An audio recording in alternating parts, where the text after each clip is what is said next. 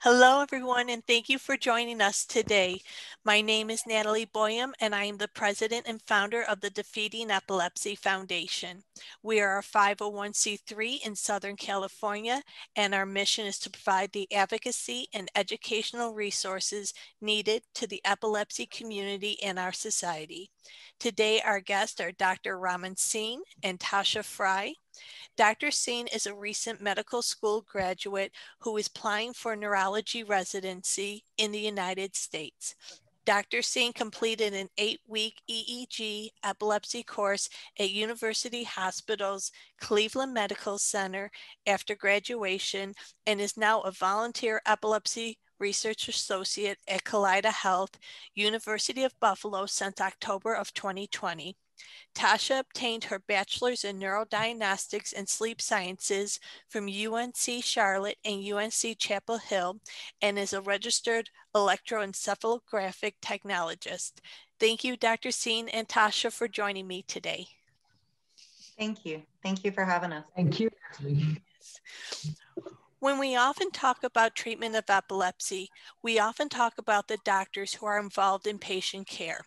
We do not talk about other professionals who are just as important in making sure patients receive a proper diagnosis and treatment.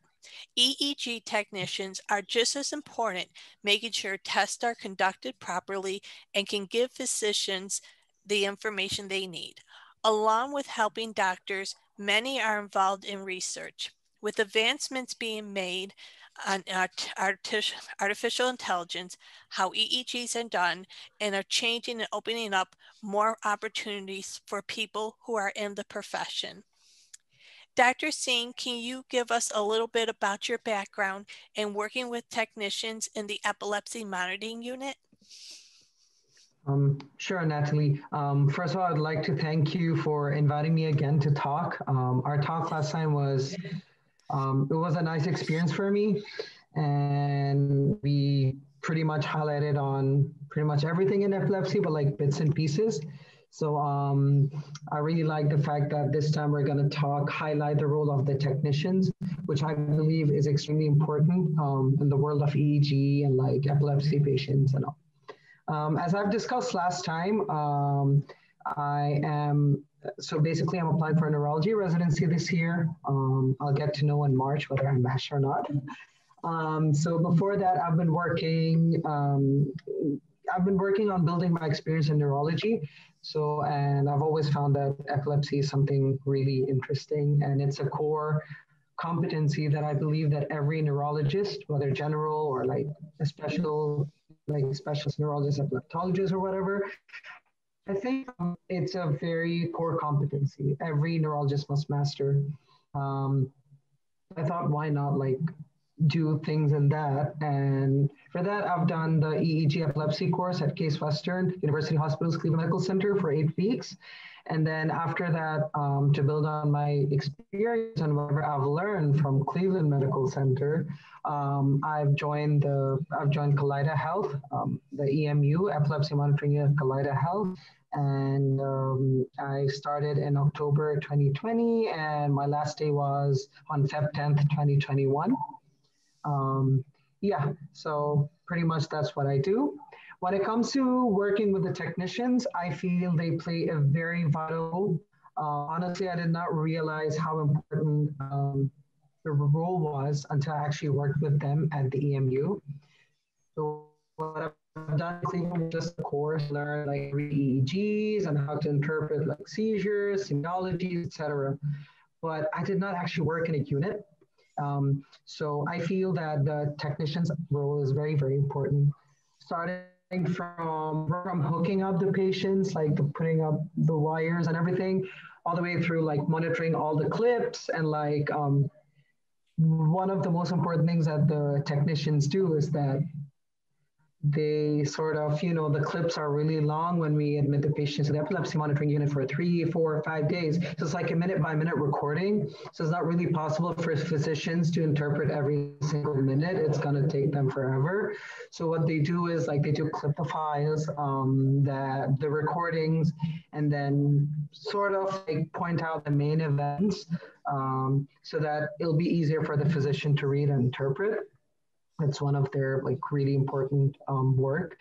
At the same time, I feel like sometimes whenever there are like some flaws in the recording, they will be like the number one people to sort of fix the reading and everything. Like for example, like there's an electrode that has gone like off place or whatever, or there's something wrong. They're the ones who actually fix everything so that we can get the best reading possible. So yeah, that's in a nutshell my work with the technicians, and I would really, really like to thank everyone at the EMU, every single technician who has helped me out throughout my work at the EMU. Yeah. Yeah, that is awesome. Now, I admit myself from a patient perspective, when I was younger, I really didn't understand the amount of work that went into being an EEG technician. It wasn't until really a couple of years ago when I had an EEG for the first time in over 10 years and saw the advancements. I mean, when I was younger, you went to the hospital, they hooked you up, and for a couple hours, they would just have me lie there, and they encouraged me to fall asleep actually so that they could see if there was any overactivity when I was sleeping. But now when I went and I saw how much went into it, the first one they did not just reading, but strobe testing. They had you could see like a checkerboard moving fast. There were so many things that when I was younger, they didn't do. So you could see so much advancements in technology. And even when I had a 3-day one, I had it at home, which I think really helped alleviate a lot of the anxiety so that they could focus on what is going on in my everyday life. It really was pretty amazing to see how much work went into it, the video EEG, everything that they have come, advance with now in society and in the profession. So it really is quite amazing how much people are required to know in this profession. And I think the average patient really doesn't understand it. That's why I'm really happy that we're discussing it today. So Tasha, can you tell everyone a little bit about your work and the importance of I'm people in happy your as well. profession? Oh, awesome. Yes, Natalie, thank you for having me today and letting me discuss one of my passions in life, which has been my career for the last 15 years. As a neurophysiology specialist, I get the privilege of working in an EMU in Asheville, North Carolina is where I work. Our job is, I see us as the eyes and the ears for the neurologist. We're not only there for just the patient, but we're there to help the neurologist and the epileptologist bring all of those diagnoses to a close. Epilepsy is extremely broad, and there are many different types of seizures and many different types of disorders that mimic epilepsy and seizure activity. So pinpointing those and not only recording the brain activity during an event, but also recording the person's behavior during an event is vital to the correct diagnosis for the patient. If you treat a patient who has functional neurology disorder, or pseudo seizures with anti-epileptic drugs, then that's not going to help them, and vice versa. That just doesn't help them. A person needs to be properly medicated for the type of seizure activity that they have in their brain in order for it to be a successful treatment. So I think that our most important aspects would be, yes, we set up the patient, but that's really the easy part of our job. It really is. It's just, it comes down to we do it day in and day out, and it's just something that we're just accustomed to doing and we're trained to do. But the most important things that I think would be, like he mentioned, pruning the data for the neurologist or the epileptologist. We're taking those samples of 24, 48, 72 hours of data, and we're bringing them down to just the hours that matter, because a lot of times 8, 10, 15 hours will go by and nothing will happen. But then there's some important aspects of sleep, and there's important aspects of during an event and things like that. So documentation is key for us, making sure we're documenting the data. Taking an extremely detailed patient history is important as well. What an epileptologist or a neurologist or any physician ask a patient in their limited amount of time with them may not prompt them to answer a question the way that we need it to be answered to give us the information that we need. So having several people, not just the physician, but the nurse and the tech, all asking series of questions in different forms gives us a very detailed patient history. So that's one very important aspect. And I know it's frustrating when a patient comes into an EMU and they're asked the same questions over and over and over, but there is a purpose to that. So printing the data, you know, taking that down from that so many hours for them. A lot of times we'll have monitor techs that are actually, that's their dedicated job. And then sometimes it is the hookup tech or the lead tech who would have to print that data as well. So it's a team effort. It changes daily. Everybody in an epilepsy monitoring unit is involved in each patient's care in one aspect or another. You know, when a patient has an event, a seizure, an episode, or anything that the patient or the family deems abnormal, it's important that the tech and the nurse are in the room as soon as possible to do what we call seizure testing. And seizure testing can give us a lot of details about where the seizure focus would be, what type of seizure it is, and we find out, you know, the duration of the seizure. We find out, you know, what happened before, during, and after the event, and all of those things. So seizure testing is vital to gaining a focus of a seizure and identifying what type of seizure activity the patient is having. Like he said, we're responsible for fixing leads. They are, a lot of times in an epilepsy monitoring unit, they're glued on. So with a little liquid ether-based glue. But they're not permanent, so they'll come off. We allow the patient to get up and move and do as much of their normal activities as possible. So yes, we're responsible for fixing leads a lot. And then depending on how many days the patient's on, sometimes the lead, I call it the goop.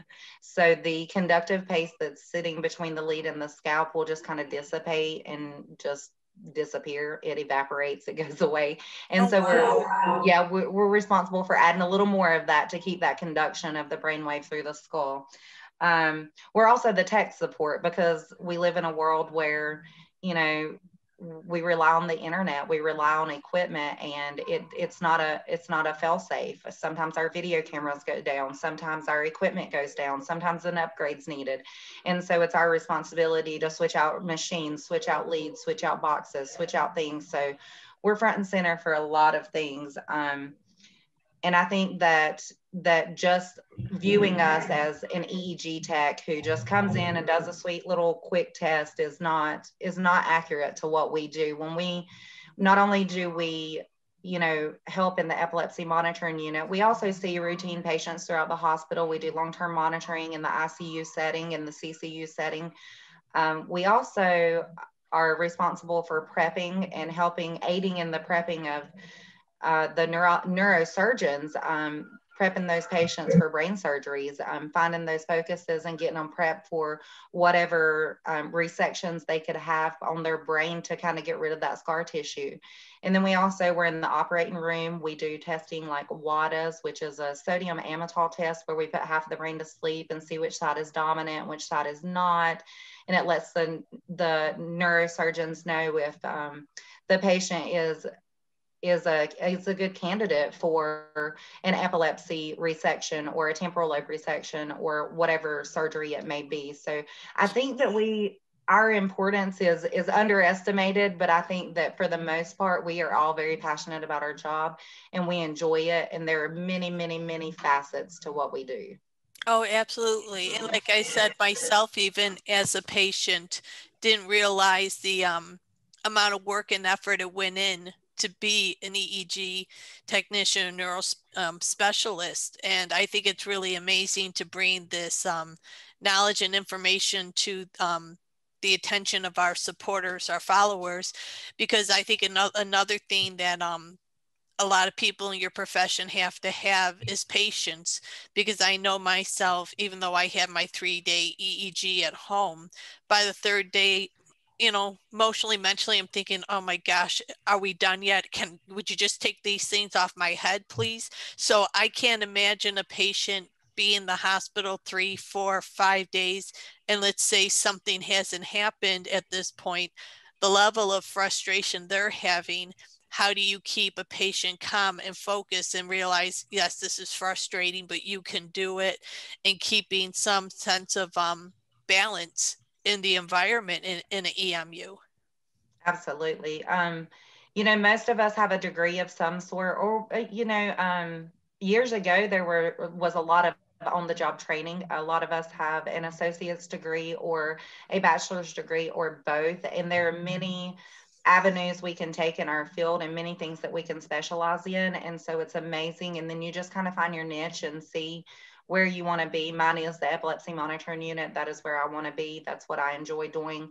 And yeah, it is, we deal with birth to death, and there's no one who is, not going to have a seizure. There's no one that doesn't meet the criteria.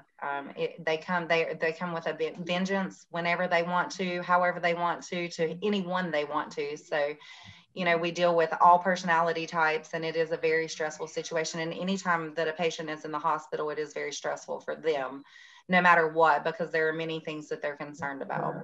Oh, absolutely. And I mean, myself, being a patient, I can say the one thing that always made me anxious being in the hospital, and I think it was just subconsciously, the thought of not being in my own bed, sleeping in the hospital bed. Something as simple as that, you would think, okay, what's the big deal?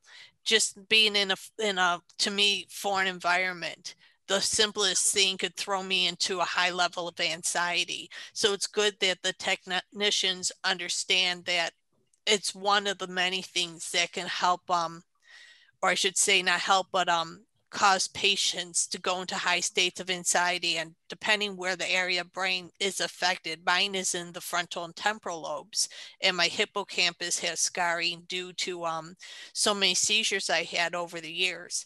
Someone might just start crying and become upset, where another person might go into a rage and be ready to be combative with you. And how do you know who's going to act in what way?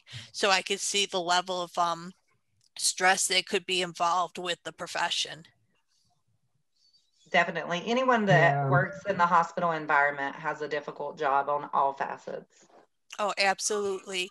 So I think patients do not realize the amount of training it takes to be able to properly read an EEG and how much research is really done. Tasha, can you explain it to our supporters? As Dr. Singh said, he had to do one of his specialties had to be done in EEG. He has to do a residency. They're, neurologists and neurosurgeons and epileptologists, they can specialize in anything they want to. They can specialize in headache or stroke or epilepsy or whatnot. And they have to do, is it, Dr. Singh, a 2-year fellowship? For epilepsy? Yes. No, it is 1 year after neurology residency. 1 year. Okay, so they have to, specialize in that field and just, go through all that additional training to get the education to understand, not just the brain itself, but how epilepsy and seizures and all the other disorders that are surrounded by those affect the brain and the human body.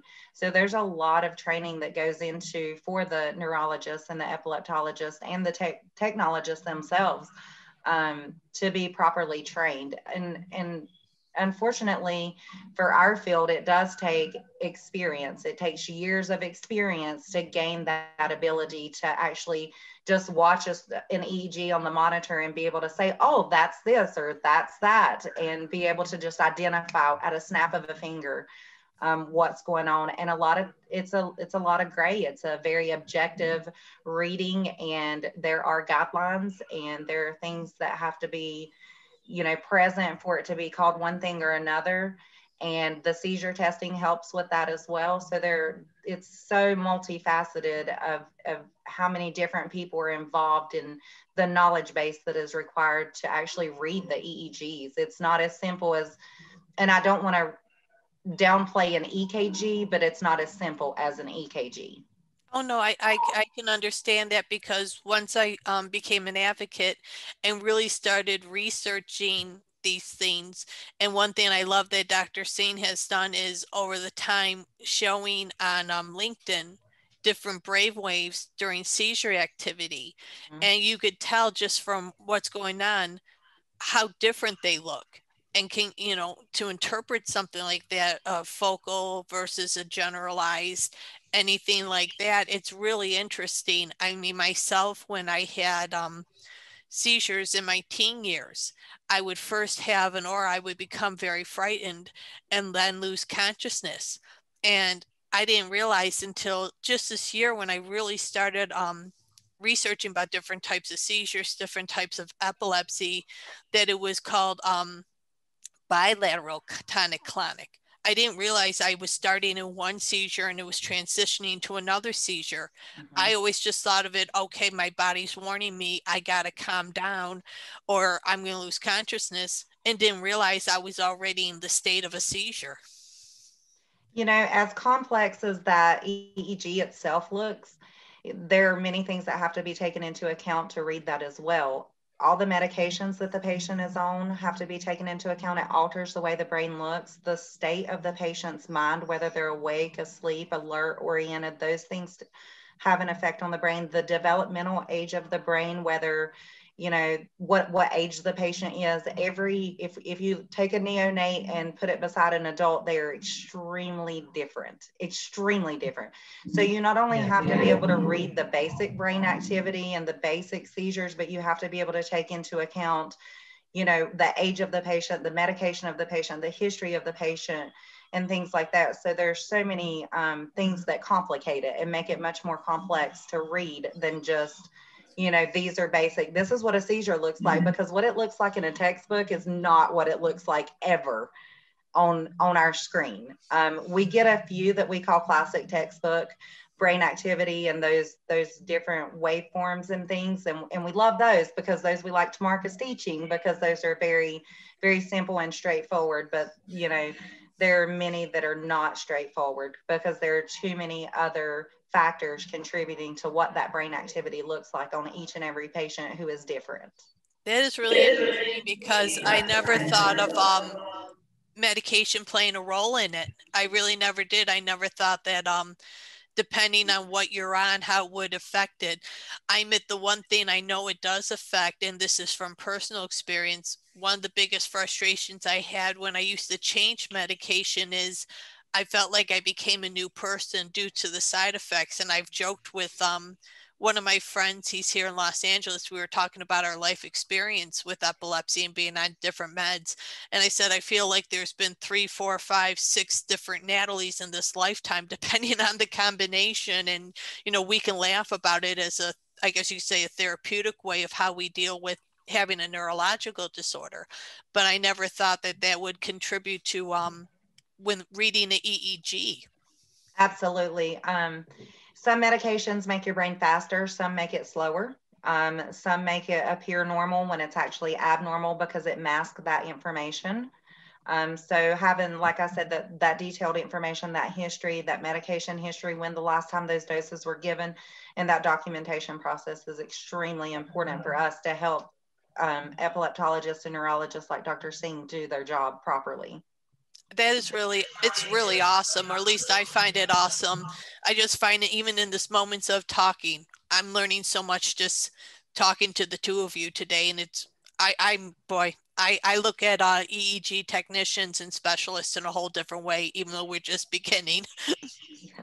Well, So Dr. Singh, you did your intensive 8-week training at the Cleveland Medical Center. Can you give a description of what your training was like? Yeah. So basically, my training from a physician point of view. So it was an 8-week course at Case Western University Hospital's Cleveland Medical Center. So the first week, obviously, as you know, epilepsy and EEG our topics are really neglected in medical school. You don't know much about it. You just hear the word seizure, but you don't really know what are the exact etiologies, how to interpret it, or whatever. Only if you really want to do neurology and you're very passionate, something very, very complicated. So only a few people would like to do that, honestly. And if you like it, you really, really like it. So that course was for those kind of people, and I was one of them. So the first week, they teach you the montages. So in every montages, it's pretty much how the leads are connected in the brain to monitor the brainwave activity. So you have different montages, and montages look different on an EEG page. Like, for example, let's say if you want to compare hemispheres between the like right and left hemispheres, or you just want to you just want to compare this point and this point and this point and that point on the left and the right respectively. There's a different montage for that. And this pretty much makes you look into stuff like asymmetry. So whether there's something off on the left side or the right side, and then different sleep structures as well. So the first week, what we did is like just learn basics, how to interpret waves. So like if there's an upward deflection, that means one lead is one electrode is more negative than the other. If there's downward deflection, then one is more positive. So basically that's very specialized, and it pretty much tells us where is the discharge focus in the event of like having a sharp wave that is potentially epileptogenic, which might actually end up in a seizure. That's the first thing that we did in the first week. Then the second week was like a little bit more complicated, how to interpret a normal awake EEG, because I think knowing the normal is a foundation for learning about the abnormal. So the second week was, we used to learn about the normal wave activity in the brain. So pretty much you would want to know the posterior dominant rhythm, which is something that you see at the back of the, like generated in the back of the brain, occipital area, when your eyes are closed. This is very important because it kind of tells you that your brain is pretty much working fine, in like simply, right? And then apart from that, what we also did, I remember in that week, different structures, different, waveforms and all, like things that you could see in the normal EEG, like mu rhythm and different other things as well. Now, the third week is normal sleep. So sleep is also very important because it looks entirely different from a normal awake EEG. And what you can think is abnormal on an awake EEG might be normal in a sleep EEG. So when the patient is sleeping, yeah, exactly. So like there's like, in general, like you think about slowing, the brain is going slower, the waves are getting higher in amplitude. So you know that the patient's sleeping, and it's very important to know different sleep structures. Because a lot of sleep structures can actually look like sharp waves, and these are called vertex waves. They look really sharp. So what you do is to be able to differentiate between the vertex waves and the sharp waves, which look very similar, is to change the montage and go to something called the transverse montage, in which you get to see that all the vertex waves come from the central sort of area in the brain, the vertex area. So then you'd be like, okay, fine, that's normal. That's a vertex wave. With time, after you see a lot of waveforms, and you realize that you don't even have to go to that montage to realize it. It's like with time, you get more experience, and then you can easily differentiate between both waveforms. But if in doubt, this is what they taught us. Now, after that comes slightly abnormal EEGs. So it's like, sharp waves, spikes, spike in wave. So pretty much things that we would want to learn that kind of set the foundation to actually interpreting different sorts of seizures. That's in week 3, week 4. After that, we actually start seeing different types of seizures and how they look in the EEG. Now, there are a lot of seizures that look very, very classical, like the 3 Hertz spike in wave. The famous one looks really beautiful on the EEG, 3 Hertz spike in wave. But it's actually not that beautiful clinically, like the patient just zones out. So it's like very typical for that appearance. Apart from that, generalized spike in wave for, how polyspike in wave as well, things that you can see in juvenile myoclonic epilepsy, primary generalized epilepsy, and there are obviously temporal lobe seizures and a lot of things. And then after that, I think the last 2 weeks were about pediatric EEG and neonatal EEG. Pediatric EEG is a little bit more complex, and the normal in pediatric does not like normal adult is not the same as normal pediatric. And the pediatric is like when you're younger, it looks different than your older child. Like, for example, if you're 2, it looks really different than when you're 12 or 14 or whatever. It usually normalizes and it looks like the same after you cross the age of 18 or sometimes even 20 years of age. So, and then after the pediatric EEGs, we've studied neonatal EEGs as well. Now, neonatal is really hard. It's like the hardest. And you need like possibly a further 8-week course as well to sort of, not 8 weeks, like it's actually a 1-year proper fellowship after doing your epilepsy fellowship as well. Oh, Like, wow. yeah. So it's pretty complicated, but yeah, I can read bits and pieces of that. I can understand the general condition. So this is what the course was able to provide me, Yeah. Well, I can see how different the neonatal versus child versus adult can be, because you're having brain development over time. So as you're having brain growth and Yes. development, that would play the main contributing factor in it. I'm just asking this out of curiosity. I don't know if you know, but for a child who is under the age of 1, where their little brain is so small compared to someone like you and I who's now fully grown, is it just because of the small size it's harder to pinpoint what exact lobe it is coming from? Or I'm just kind of curious of the actual brain. Do you know what I mean? I think, are you asking Dr. Singh? Yes, please. Okay. Oh, actually, so we have sort of,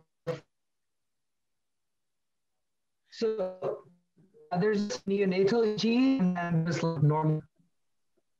Hello? I'm here. Are you? I'm here. Did you you Yeah. freeze? Okay. Yeah. Yeah. Yeah. So basically there's like neonatal montage, which feel really small. So once they cross the neonatal age, you normally place the like normal sort of leads, which are more leads than the neonatal one. Now, at the age of 1 or like probably 6 months to 1 year of age, we normally place the adult sort of setting electrodes. But there are a lot of factors that come into play. It's not harder to interpret, it's just different. One of the factors is that the brain so skull and the skin of the head and pretty much everything. So you got to take those factors into consideration. So whatever you might see as lower amplitude in adult age, it's like less impedance, that the sort of thinner than the adult. It's like, it's not harder, it's just different. Yeah. No, that makes sense. The next question I have, I'm gonna actually ask both of you. I'll ask Dr. Singh first, and then you, Tasha. So I had a 3-day EEG at home in 2018, and even though it was in the comfort of my home, I found it was very uncomfortable still. For patients who have to have a 3-day or 5-day EEG, what would you suggest to them to help to alleviate some of the anxiety they may feel? And I'll start with you, Dr. Singh. Sure, Natalie. What I really want to say is that, as we mentioned, pointed out last time, that the successful treatment for a patient, epilepsy patient at the EMU, I think, it's a collaborative effort, collective effort of every single staff, starting from the EEG technicians, the nurses, the physicians. So, and I feel that every single person who's contributing to that has a specific role in alleviating the anxiety of the patient who is at the EMU. I feel that for us as a physician point of view, I feel like, first of all, to alleviate the anxiety, we have to sort of explain to the patient that they might be actually having a problem but we're definitely going to get to a point where we'll be able to help the patient and treat them. So kind of assure them that in the end, we will try and find as many answers as possible to help them out. So this usually well with patients. It's like they sort of confide in you when you explain that in detail to them.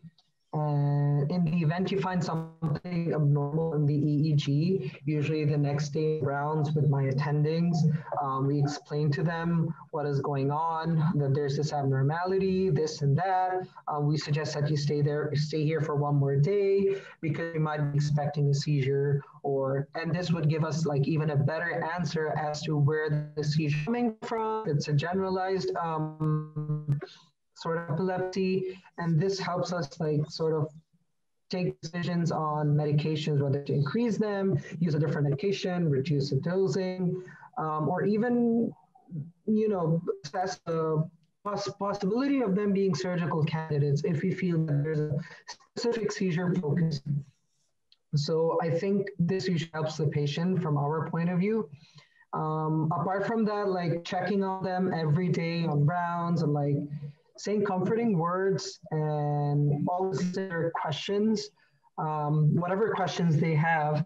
I think that makes them feel more comfortable. I think this is what we're able to do as physicians. I'm pretty sure Tasha, like, in her role, I'm pretty sure she will be able to alleviate the anxiety in some other ways. So yeah, go ahead, Tasha. Great. So I think that number one, educating the patient is extremely important, educating them on what to expect. I always tell my patients during the hookup, you may be here for 1 day or you may be here for 6. And just not putting a time limit on that because everyone is different. Explaining, each and every aspect, what's going to happen daily. We're going to come in there. We're going to do what we call activation procedures. We're going to try to elicit an abnormal response from the brain. So we're going to have you stay up. We're going to do a photic strobe light. We're going to hyperventilate you. We may even exercise you. There are things that we'll do to try to elicit that abnormal activity, which in itself will cause some anxiety to the patient to even just hear that, but reassuring them that they're in a controlled environment. They're on, a video. They're safely in a bed that has pads on it. They are, there's typically a family member in the room with them. The nurse is right outside the hall, out in the hall, the CNAs, and everyone's trained for these actual events, and that those events are being monitored by multiple sets of eyes. We have rescue meds available that are already ordered during admission in the event that a patient does have a seizure. Just reassuring them that they are in a controlled environment, and we do this day in and day out. Everyone is different, but we know seizure safety protocols. We know how to administer the meds. We typically have more than one IV site to administer meds because we know that you can't swallow medication. So just kind of explaining the process to them. And then prior to the admission to the EMU, I encourage the patients to, have someone with them, a family member, friend to kind of help us, pick up on those cues where the patient's about to have an event, and so that we can be ramped up and ready for those. And I just encourage the patients, to bring things with them to keep them occupied, because not only do the events cause stress, but just being in that setting for up to 5 or 6 days can cause a lot of stress. So I encourage people, to bring comfortable clothes. And, we've had patients bring even their Xboxes or PlayStations before and hook them up to the TVs, bring their computers, bring their favorite book, bring a puzzle, bring something they've been putting off for a while, a favorite movie that they want to watch, or plan for it as an event and just plan to be there for a week. I think that the education, like I said, is key. Just keeping the patient in the loop and keeping them, aware of all the situations that are happening and why we're doing it. Why are we taking away your medications? Why are we trying to provoke a seizure? And the main goal is to limit readmissions to the hospital for the same thing. So if we can capture those events, not just capture them, but identify what type of events they are and properly medicate those events, then your likelihood of a readmission are taken down a whole lot. Oh yeah. And you pretty much answered a question, because if I were to ever go again, I'd get bored really quickly. And I have my husband, but we have children, so I know that having somebody there, that wouldn't be possible for me. So I was going to ask, could I bring my computer and talk on Messenger to people or Zoom with people for peace of mind? And it's nice to know the answer to that is yes. So I know that the fact that I would be able to have that resource would help me to stay in a better state of mind and stay more focused on what needs to be done without emotionally or mentally falling apart and causing unnecessary stress for everyone. Absolutely. And we Yeah. can use that anxiety that you have from just the stay itself. We can use that to our advantage, because a lot of times the stressors will actually help induce or elicit some abnormal activity or a seizure for a patient. So that's actually, we utilize that to our advantage. It's not fun for the patient, but we try to just make sure that, we want you to have as many of the comforts that you would normally have at home with you, or the things that would stress you out normally, not only to make you comfortable, but to help us, induce those events so that we can capture them. That's the whole goal of the stay, is not to have a normal stay, because if you're continuously having these events, to capture them is key to a proper diagnosis. Oh, absolutely. Dr. Singh, when we talked last, we were discussing the epilepsy monitoring unit in Buffalo, where you help the team caring for patients. For patients who have to have an EEG in the EMU, what can you suggest to patients and families to help them understand the importance of being there to have the test done? Yeah. So usually whenever we have patients admitted to the EMU, they're usually referred by their primary neurologist or like primary care physician for a suspected seizure disorder. So they definitely come to us with already a background of, questionable event that might be a seizure. So based on that, we admit the patient. So basically what we have to explain to the patient that you're here because you have a suspected history with this, which is suspicious for epilepsy, or probably as I mentioned last time, it doesn't have to be epilepsy. It could be different types of seizures as well, psychogenic, or due to metabolic disturbances as well. Um, and these have sort of different modalities of treatment. Psychogenic has all like it's totally different. And actual electric activity in the brain has a different sort of treatment. So yeah, we have to tell that to the patient, explain it to them that this is what you might be having. So this is one point why how we make them actually realize the importance of being admitted to the EMU. Apart from that, there are patients already diagnosed with epilepsy, and they have their medications as well. They're admitted so that we can actually assess whether they still need the medication and modification to the dose or whatever. And they're patients who are like usually teenagers, I think by the age of 16 or 17. Usually this is where they want to drive, and they've had an underlying diagnosis of epilepsy when they were kids. So it is very important to take this decision of whether we should declare the patient as seizure free so that it'll be safe for them to drive. So we have to make them realize the importance of, you cannot drive if you still have some abnormal seizure activity. So what happens is that we wean them off their seizure medications. Like for example, if they're 3 or 4 years like seizure free, now it's fine for us to sort of assess whether they are fit for driving. Mm-hmm. So we explain that to them. We're going to stop your medications. If you still have something suspicious for seizure activity, then you cannot really drive. And if you would be driving, it's going to be against like the recommendations, and we wouldn't be recommending that. So I think pretty much that's in short. Yeah. No, I think when it comes to driving, the biggest frustrations people have is because it's a state by state decision on how many months you can't drive, or in what situations you could lose your license for a longer time.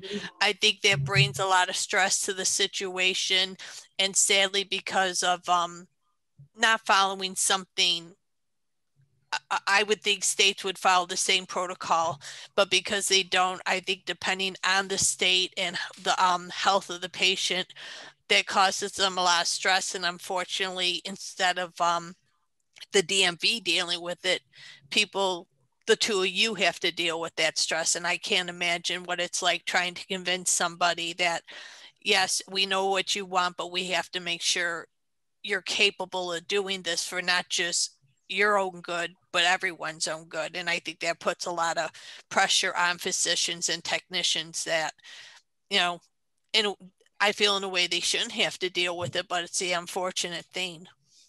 Yeah. It is definitely collateral damage to having epilepsy or having suspected epilepsy.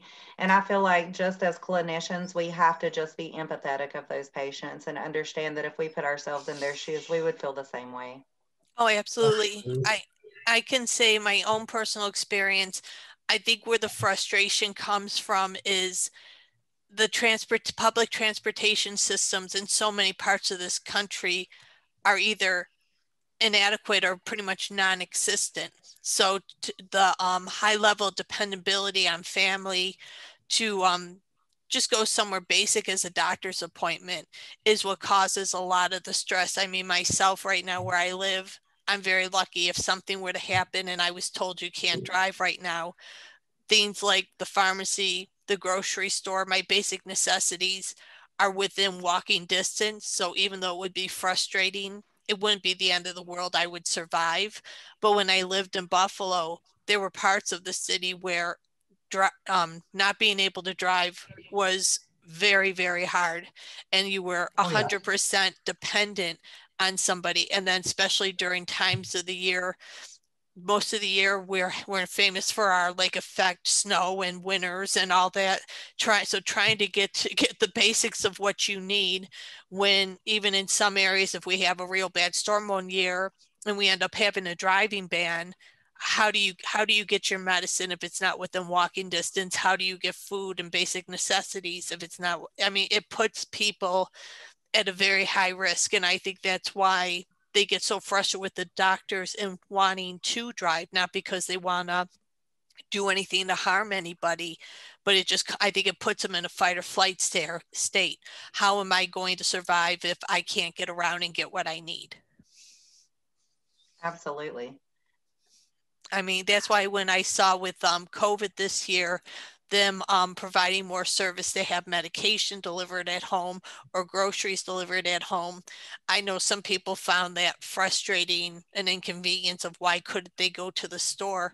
But for people with my condition, that actually is now quite a blessing to be able to go online and say, okay, I need this, this, and this, and to be able to know someone can bring it to you and you don't have to put yourself or others at risk to go get it. I think it's something that's been very overdue. Absolutely. I agree. Okay.